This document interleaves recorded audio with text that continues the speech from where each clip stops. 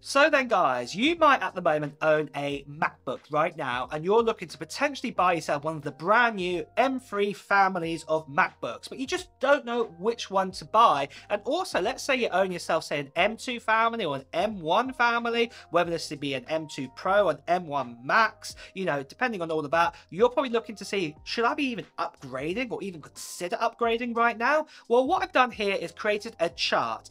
Now, just very recently, I did make another video that had a different chart in it, and this was to do with working professions to see kind of what working profession, you know, what laptop or MacBook you should be picking for your working profession. So if you want to find out more information about that one, make sure that you do check out that video on this channel because it was only made just very recently. So yeah, do check that out. So then guys, have you ever been in that situation where you've got your main computer at home and you need to say access an app what's exclusively on your computer at home, maybe because of licenses or things like this, or let's say for example there's a file on here and you need to move it over to say your MacBook? Well, look no further than Supremo. Supremo is a fantastic app that can bridge all your devices together, no matter if it's a Mac, PC, iPhone or Android phone.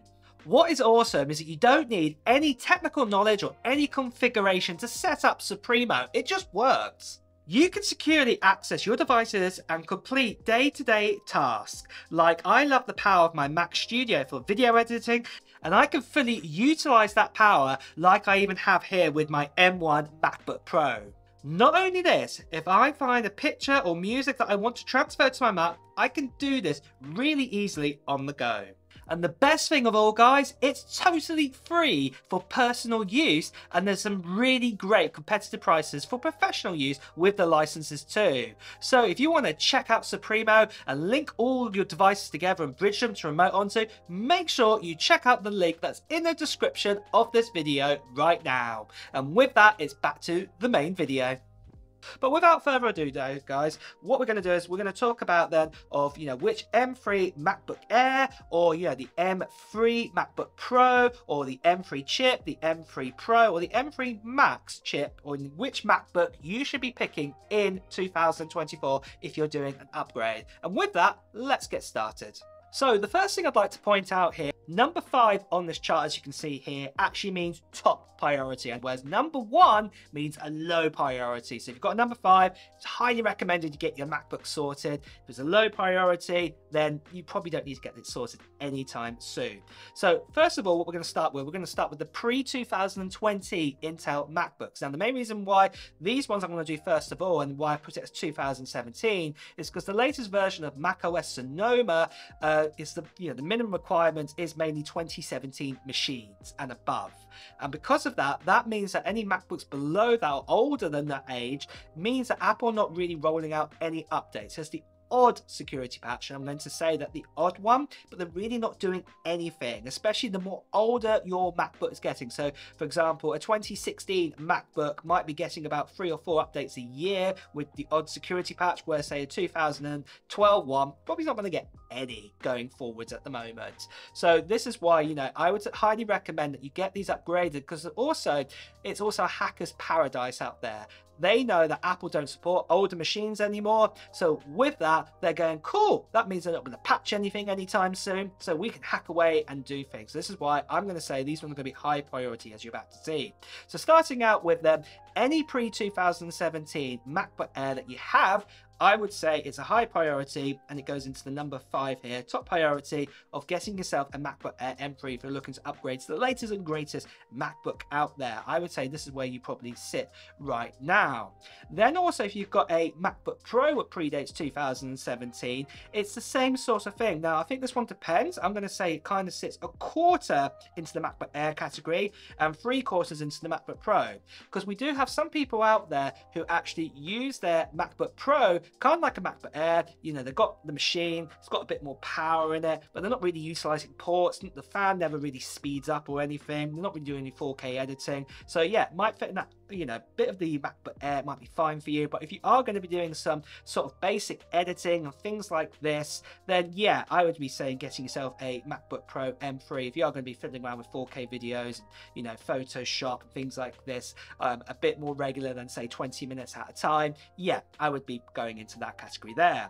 Next of all, we have then is the pre-2020 Intel MacBooks. Now with this one, again, I would say if you've got a MacBook Air which predates 2020, you probably got about another year or so of updates, or 18 months of updates. It's not a huge priority to upgrade, but you will find the difference there, especially that Apple have recently claimed, as you can see right here, that it is, you know, an M3 is 13 times faster than what you've got with the 2020 MacBook Air. So if you've got, say, a 2018 MacBook Air, yeah, it's going to be even faster than that. Now, with that then, I would say it sits in this category here, because you're going to get basically the same amount of ports. In fact, you actually get an extra port, you actually get the MagSafe port, so you know you're not going to be really missing anything there whatsoever. So you get the latest and greatest in that one, so I'm going to stick that there. The same with the 13-inch MacBook Pro. What I'm going to actually say with this one as well, I'm actually going to stick it as well slightly into the MacBook Air category, again only a quarter. Main reason is, again, is because, you know, this 13-inch MacBook Pro, if you had one, you've either got 2 USB-C ports, or if you're very lucky and spent out a bit more money back then, you've got 4. And yeah, you're not really going to miss out on those ports. You're going to get the same amount of ports as a MacBook Air. But if you do want that bit of extra room, a bit more flexibility, that, like I did say before, if you're going to do more than, say, 20 minutes of editing at a time, or half an hour of editing, and the fan's starting to whir in and things like this, you might be better off with the MacBook Pro M3, and also with those extra ports if you're doing some light editing there. Now, the next machine, what I'm going to say is Now, the next MacBook we're going to talk about is the 2018s and 2019 sort of MacBook Pros that came out. These were the last of the Intels, as I called it, of the big guns, as it were. And they're still quite powerful today, to be deadly honest. Now, with this one, what I'm going to say is if you own one of these machines and you just want a little more power than what you've got right now, personally, what I would be saying is I would be sitting kind of on the fence here of kind of being a 3 or 4 with getting an M3 Pro. Now, you're probably going, why not an M3 Max? Now, the thing is, if you are happy with the power that you have right now, you know, your videos are exporting okay, you could do it just a bit more faster. I can tell you now, an M3 Pro will wipe the floor for you. It'll be no problems whatsoever if you changed into this machine. Obviously, if you've got E7 M3 Max, oh yeah, it'll be even better. But I'm just trying to help you here in saving money and things like this. So yeah, this is where I would stick it. Now, I'd put it in a 4 and 3 category because I do believe that Apple probably are going to give it at least another 2 years of updates on this machine, mainly because of the power it had in them. Some of them had i9 chipsets, i7 chipsets inside of these, and also had dedicated graphics, and they were quite powerful for what they were at the time. And they kind of match, you know, the 2019 MacBook here matches in power similar to a normal M1 chipset. So I can't really see Apple retiring this anytime in the next, say, 2 years personally. I think we've got at least another 2 years of Mac OSs for this machine. So with that, I'm going to say it sits about here, about 4 or 3, middle sort of category, but I'd say M3 Pro is your best bet.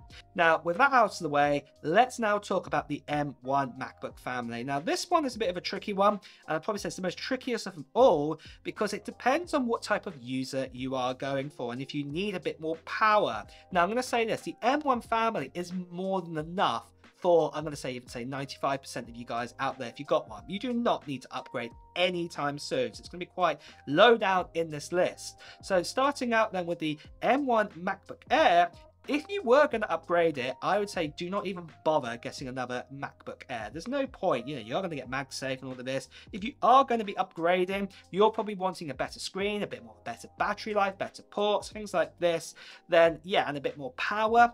Maybe I would say then getting yourself the MacBook Pro M3 is probably a better bet for you there. So, you know, standard M3, getting the better screen, better resolution, all of that kind of good stuff. So I'm going to stick it there, but as you can see here, it is quite low down the list. It's not a high priority, but if you were looking for just a bit more power and you wanted a better screen, you have more ports, yeah, this is where I put it.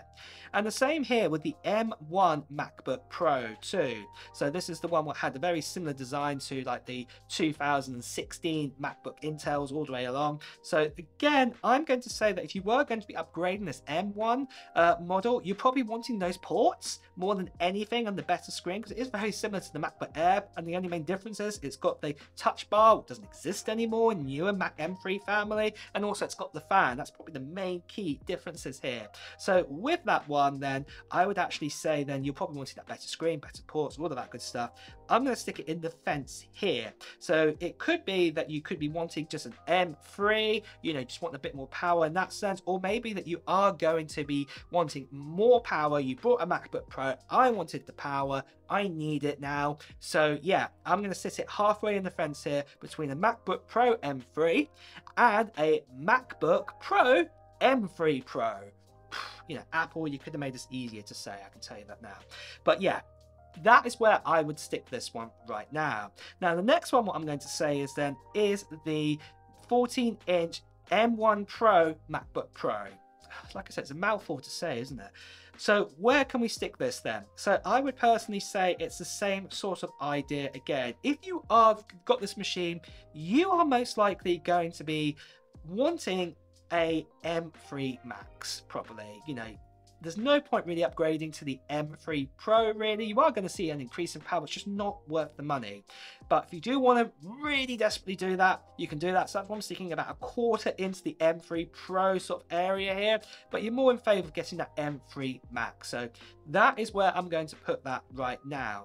And it's the same then with the 16-inch, or even say a M3 or M1 Max MacBook Pro. If you've got a 14 or you've got a 16-inch, I'm going to stick it right here between a 2 and a 1 sort of priority there, because it's really kind of a, I can't really explain this, but that you just don't need to upgrade anytime soon with the M1 Max. If you have an M1 Max, you really do not need to upgrade to an M3 Max anytime soon. Yes, it does have more power, but what you'll see is, as we've seen on benchmarks, you do save some time, save maybe in rendering and things like this.